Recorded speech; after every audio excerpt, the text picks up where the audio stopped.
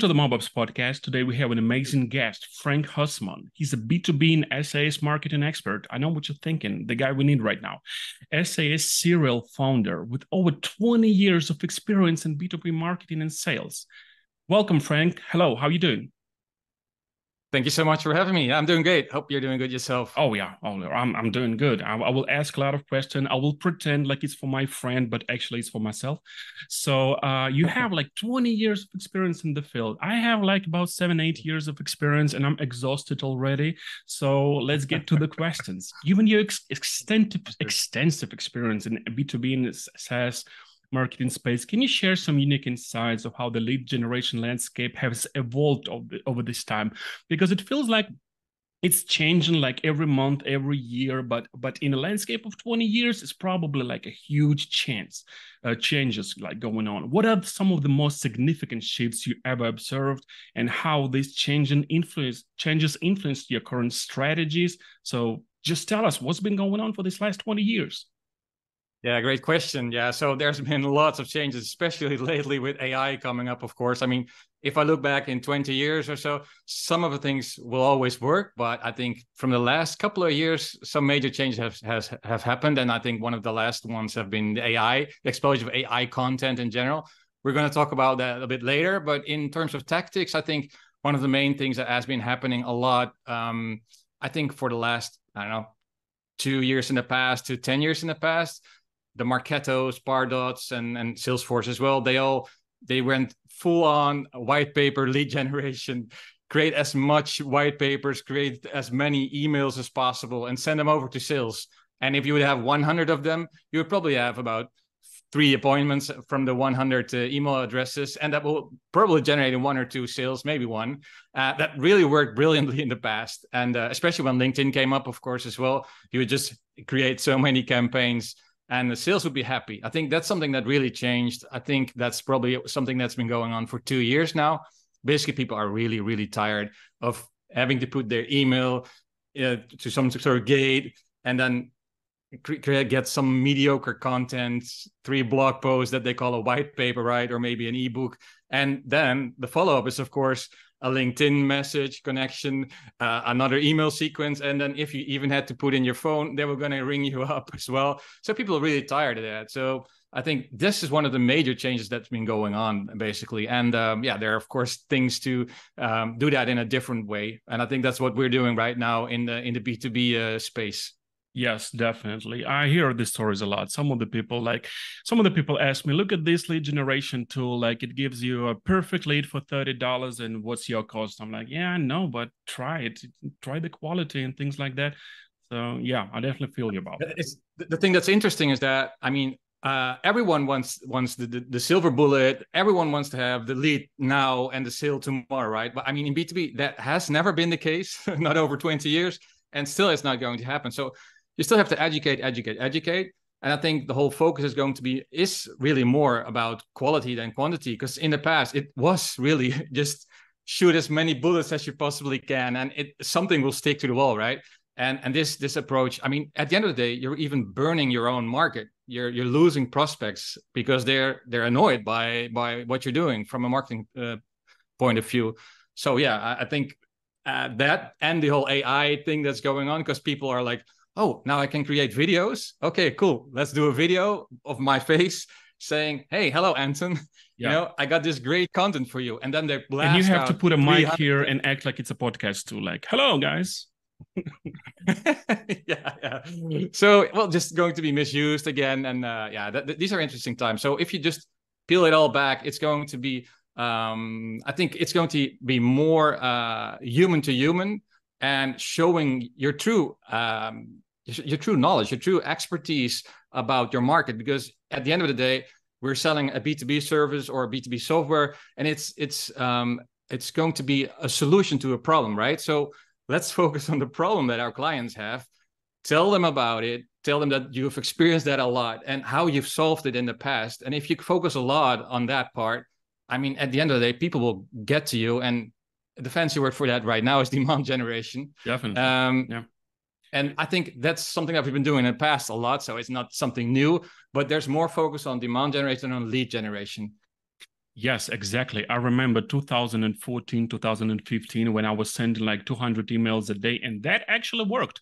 And right now I Yeah. have to use every AI tool available on the market to have a perfect content strategy. And that leads me to my next question, because not a lot of marketers even know about this, even think about this. And I've been working with this for the last 3 years. I want to speak about authority marketing. And your company Yeah. focuses on helping B2B companies become authorities in their industries. Can you explain this approach? And because I know that a lot of people don't even think about authority marketing and how it works and how it makes leads generation quality better with every day. Can you explain your approach to authority marketing and why it's so important in the B2B space? Yeah, great question. So yeah, authority marketing is an answer to the whole problem that we got right now in B2B about not getting enough leads and not delivering the promise that we made. And so what the idea behind authority marketing is, you're going to show your expertise to the market, and by showing your expertise, you will become the authority in your market, and that will draw clients to you. And of course, this has been the promise of inbound marketing in the past as well, but it has been misused by creating lots of articles like the top 10 mistakes when selecting a CRM software. These are just all these generic posts with not showing any expertise. But when you turn it around, there are so many people in your company, in all our companies, that have so much knowledge about the problems that our clients are facing. Let's talk to them. Let's do a short interview, 30 minutes, maybe an hour, and you'll have content for a month or so. You will definitely have a blog article, maybe even a podcast. So that's the first circle. They're probably founders, they're probably consultants, implementation specialists, maybe someone from sales who's got a lot of knowledge about what the clients are facing. So that's one way to do it. And the other thing that we're doing a lot as well is just looking at who are the experts currently in the industry and just interview them.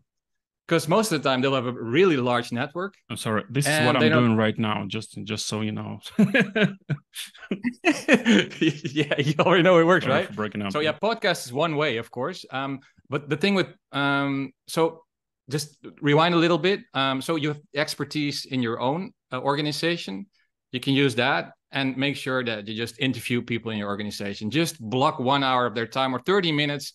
And there's so many tools that you can transcribe, create videos from podcasts, whatever, and articles. I mean, that's really not that hard to do, to be honest. But you have to schedule time, of course, for it, and a calendar. It's work, of course, but that's a great way to do it. The other part is interviewing people in the industry, and that can be possible prospects, but it can also be freelancers who got a great network, or maybe agencies that are a bit adjacent to what you're doing.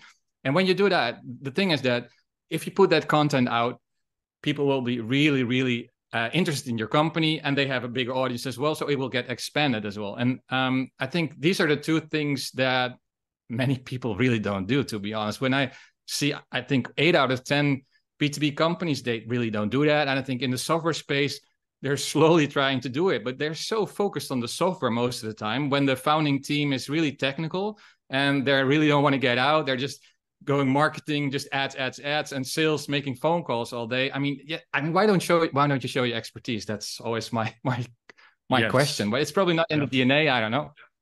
I'm agree with you so much. I see so many companies who just say, "Oh, okay, let's make a couple of ads and just run a perfect lead generation campaign and just get like 1,000 partners with that." And when you try to explain this now, how this works right now, this has been probably working like 10 years ago. But thank you for sharing this insights. Now you just described my strategy for the last 3 years. I hope my boss hears this. I was right. I have another expert who thinks like the same things that I do. So yeah, thank you for telling me that. I'll not get fired. So this leads us to my next topic. Actually, it's a perfect segue about the content that back in the days, as I just said, we sent like a couple of hundreds of emails a day, and that just done the job. Now we have to create content. Now we have to show our expertise. And so I want to just talk about the role of the content in B2B lead generation. How do you balance the need for providing valuable, engaging content with the goal of driving leads? Like this is like everyday's task for me, everyday's challenge for me. Like I need to create a creative content, but at the same time, it should be lead generation oriented. So, and I have to balance it somehow. So I hope you will share some successful content strategies. How do you balance this thing? Because it has to be interesting on one side, but at the same time, it has to drive a lead. It has to have a perfect CTA. We can't just do a segue in the end, contact us. No, you can have somehow to keep this in your mind that you will drive leads with this content. So could you share any strategies or any secrets? I will write it down.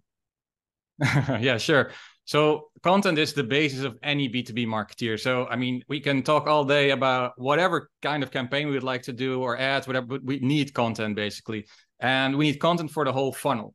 And so that's the first thing that we really need to do. We need to know that there are people that don't know they have a problem. There are people that they know they have a problem and they need some sort of solution that we can provide. And then there are people that are looking for the specific solution that we provide, and they are probably going to check out some companies that do more or less the same. So these are the simple ways of the three parts in the funnel of people just thinking about how they can solve their problem. So when they're not problem aware, we need lots of content about that, right? But every piece of content that we create will always need a call to action to the next step in the whole funnel. And so that's I think the second thing that we need. And the third thing that we need is that what will be the main channel that we're going to use? And at first, we don't really know, right? So it depends on what stage the company is in. I see software companies that are self-funded. I see software companies that have raised a lot of money. And I see companies that have been around for 10 plus years and they have so much content already. So it already depends on what stage you're in as from a maturity perspective of the company as well. So one of the biggest drivers is still SEO traffic from Google, right? So if you're starting from zero, you definitely need some, I call it hygiene content. What does that mean? People will search for the versus pages if they compare you to another piece of software. Always start with that, with the button. Then you work your way up. And at the bottom part, you will probably definitely need to have top 10 mistakes when implementing whatever software, but don't create the same content that's already available, but use some quotes from the people that have used your software, that are your people that create the software, right? The things that I've seen as challenges. So, I mean, that's the hygiene content. You really need to have that part. Then when you're going to run some campaigns, probably on LinkedIn, because we're B2B marketeers, right? You will need other content as well. For example, it's all about trust on LinkedIn. You can't just push anyone to book a demo, start a trial or whatever, that's not what they're there for. They're there to get knowledge. That's why they're on LinkedIn, and to connect with other people.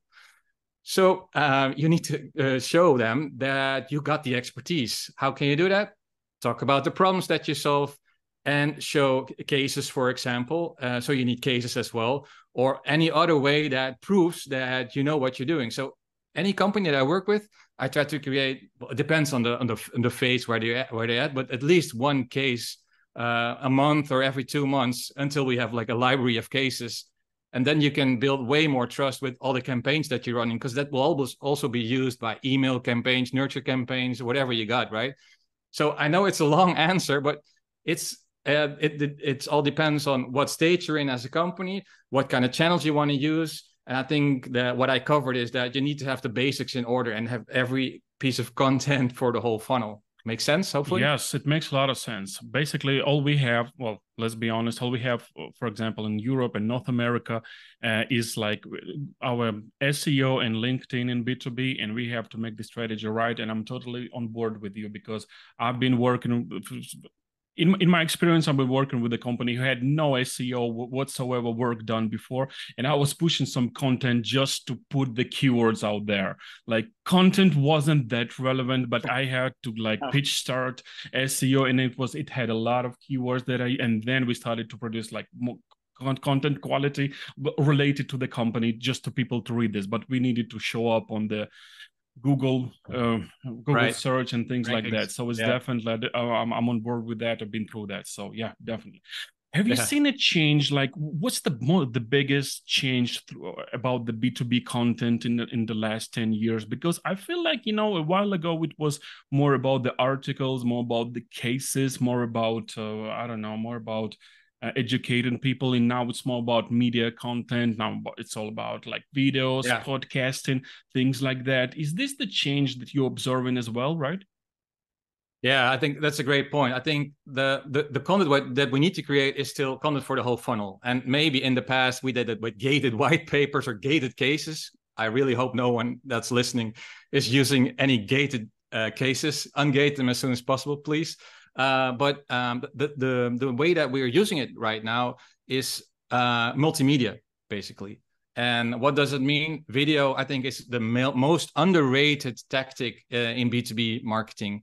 I think everyone should have a video strategy, and it can be as simple as just what we're doing right now. Record the video and use it as little clips on social media for LinkedIn, embed it in your articles, and use it in your newsletter, email marketing, YouTube channel, and it will just really help you be more like a human. I think I mentioned that before. We're all humans, and we're not, I mean, it's called B2B marketing, business to business, but at the end of the day, I'm talking to a person, I'm doing business with a person. And the main problem, especially with software or services, with people that you can't shake your hand with because we're not in the same time zone, whatever, or not in the same place, it's all about trust. So how can we deliver trust? Video is amazing for that, right? So yeah, video, audio, but also the whole carousels, like the PDFs and stuff like that. It's more visual. I think that's the major change that's been going on for the last 10 years. And the thing is that every trend report you read, video is going to be big. Okay, I have read it for years, right? But still, when I see 10 B2B companies, I don't know what your experience has been, but there's no real video strategy. Yes, some do, but I mean, 8 out of 10 don't. Definitely, definitely. And you said it right. We're all humans. We all make mistakes. And I just want to prove everyone that we know you have a lot of experience in the field, and you know you have a lot of success stories. But just to show how human we are, let's speak about a little bit about mistakes. I'll give you an example of how I've made a mistake that I've learned a lot from it. So a couple of years ago, I've decided that I'm going to make a new type of content. I was looking for a new type of content, and I've decided to make educational videos for people on the page, and I invested so much time, money in it. No one was interested, like zero. And I've already made a series, like 3 episodes, and now we were explaining stuff, explaining things, and then we figured out, all right, probably no one wants to learn from us, even though it's still educational, but we just not the right type of source for educating people. And yeah, that was a huge mess up for me. And I was like, all right, I'm not going to do this. I probably underestimated my audience, and I will keep going with other types of content. Maybe you have some type of stories that was a mistake for me, just to prove everyone you're human, same as all we are. Oh man, I got so many mistakes. I mean, we could fill a whole podcast with it.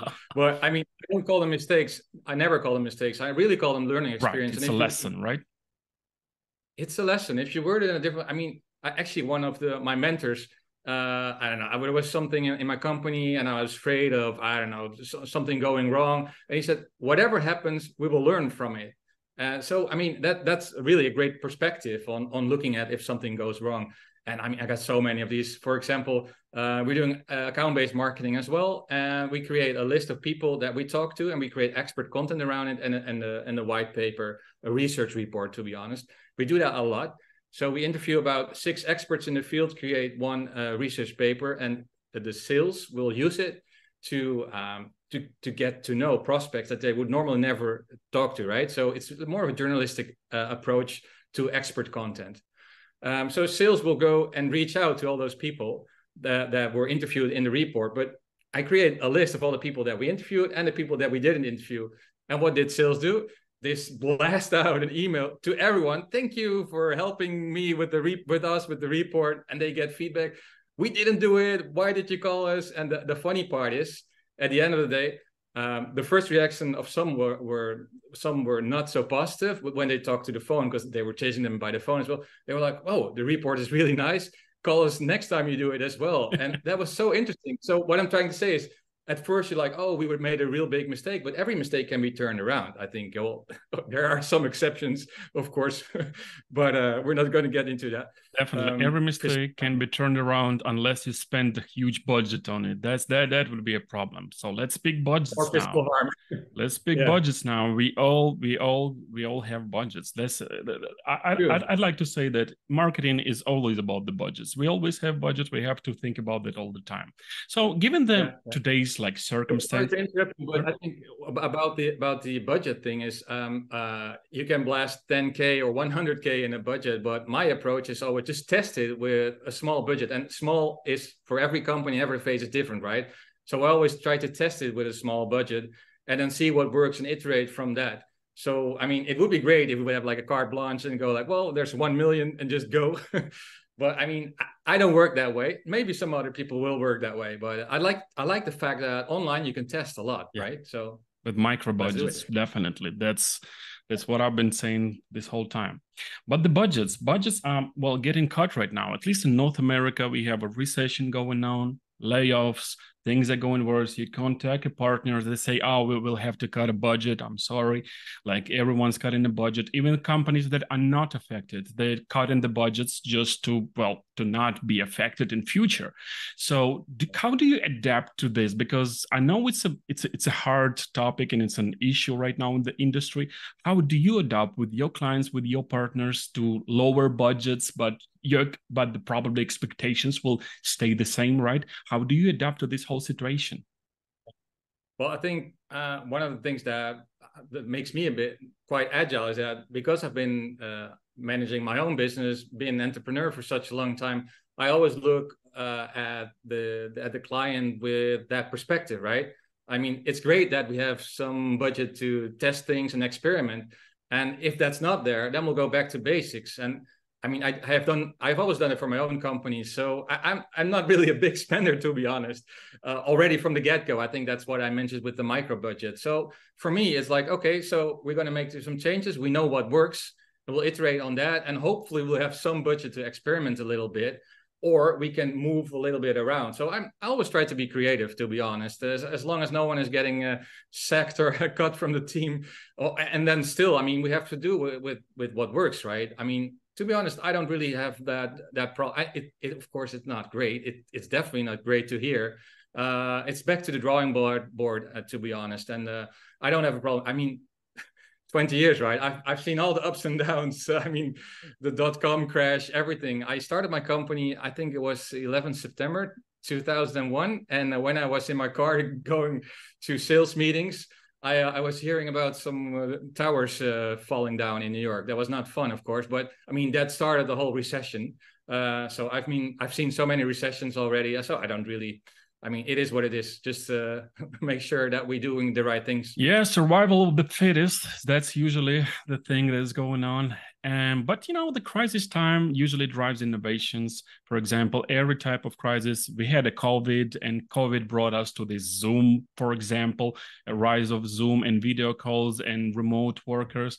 And, well, we know that crisis drives innovations. Can you share some lead generation strategies that you implemented to the current global situation? How have the strategies helped your business, for example? Maybe you came up with, like, I don't know, new ideas during this crisis, during this area of recession, or you just keep going because obviously you had a lot of things going on for the past 20 years, or you just like, you feel fine in this era. Just tell, because I'm always worried about these things. I don't know about you. I hope maybe you're more stable than I am. And everyone is, of course, worried on some level in their lives, of course, right? But I mean, to be honest, like I said before, I mean, recession is just what it is, and it happens sometimes. As long as you're training yourself and just know what's going on in the market, and you're agile, right? And you don't, and then I think you're perfectly fine. If you got a great brain as well, to be honest. But I think what's interesting is what you mentioned about the things that have been changing over the last few years is that COVID, of course, accelerated the whole working from home and doing things like this, right? And I have been, when I had my software as a service company, I already had a distributed company across the world because I've been working with people all over the world. So I already was quite accustomed to doing it like this. I've been working for international clients a long time before that as well. and I would do things like this with Skype back then. And so for me, it's not really a change. I got a remote team as well right now. So to be honest, for me, that's really always been part of life, even though I had an office where I didn't go a lot to be honest. So that part for me, I think it's great because we can do things like this and we can work with people in different time zones with different talent as well. That brings a really great, I think, dynamic to what we're doing. The other thing that you mentioned about lead generation, but that's probably more about tactics. I think what I really like about B2B is that we're not Amazon, right? We can more or less define our market. And when you really bring it down and you know how many people you need, I think the whole account-based marketing approach, I think that's an underrated tactic and something that we should really focus more on as B2B marketeers, because it creates some intimacy with your prospects and also with sales, because in the past it used to be, give me some leads, right? Where are the leads? But now you're working together, and I think that's also a trend that's been going on. And we're even more about the revenue as well, and so we have to work closer with sales as well. So I think that's something that's been going on to create leads, and of course the number of leads will be a lot smaller, but they're really high quality. Yeah, so that's the thing. Instead of adapting, just get ready for whatever. And in the end of our episode, we usually ask for advice. We usually ask our experts because we want our audience to stay connected with you, with our guests, because our guests are usually incredible experts. And let's just imagine that we have a person who just starting their way into lead generation, into B2B SaaS industry field, who just started out, who just needs some help, maybe a company who needs some lead generation and B2B services. And let's say, well, it's not me, obviously. Everything about me is perfect. My lead generation is so cheap, it's so incredible. But I have a friend who's struggling sometimes. Prices are going up for every lead, and he has to explain this to his boss, why it's going up and things like that. What advices would you give? What resources? How can you personally help these people with their struggles and with their targets in this life? Just please tell our audience how they can do this. Well, one of the things I personally do is just an audit, because I really need to know what's going on. And I can do that from a distance, right? I don't need to get the keys to any LinkedIn campaign or a Google Ads campaign, but that's always a start. I will check out what's been going on. And one of the things that with the expert content, for example, I always check is what are they doing on social and what kind of content are they creating? And I can really see very quickly if that's not really expert content, when there are no real people, no real quotes, no real cases in the content or in the social post. Then I do know that there's a lot to gain, because they're just, pushing content for pushing content. So that's one of the things that I always look for when we're going for the expert route. And so that's one of the things that I look for. But when you really want to do it yourself, right? One of the things that you can do is you can go to maxiality.com, and there you can find lots of information about it and the ebook about it as well, how you can do it yourself. But to just boil it down a little bit to the steps is, what you really need to think about is, would you like to be the source of ChatGPT, large language models that are rolling out right now, or not? Because at the end of the day, they need to get their content from someplace, right? So that's one thing. And the other thing is that your competitor will be generating lots and lots of content at some point, because I hear that a lot. Maybe you've been hearing that as well, that, oh, well, we have ChatGPT. Let's create 30 articles. Let's create 50 articles. Probably familiar, right? Amateurs. Yeah. I think. Yeah. But in 6 months or 1 year from now, what's going to happen? Because of course, Google is saying it's okay-ish as long as you deliver value. But at the end of the day, people will not really read it, and Google will catch up as well. So back to the drawing board is, again, make sure you know every step of the funnel, map it out, and create a content strategy around it, and use all the different multimedia that you can use. But don't go overboard, right? Just start with one topic, do it for 3 months, then the next one, and then the next one. Just baby steps, to be honest. And then if there's something really working, elaborate on that. Frank, I know I have to say this because I'm a this podcast host, but I had a really great time. You actually lifted my spirit. I feel that you have the same struggles that I have, and at the same time, you have the same ideas how to overcome these struggles. And this is why I'm feeling much better right now. I'll be honest with you, because I feel like we're sharing the same ideas, and this makes me feel like I'm going the right direction. I hope this works for our audience. It's been Frank Husmann. We'll drop a link below just for you to stay connected with Frank. He's an incredible expert in the field.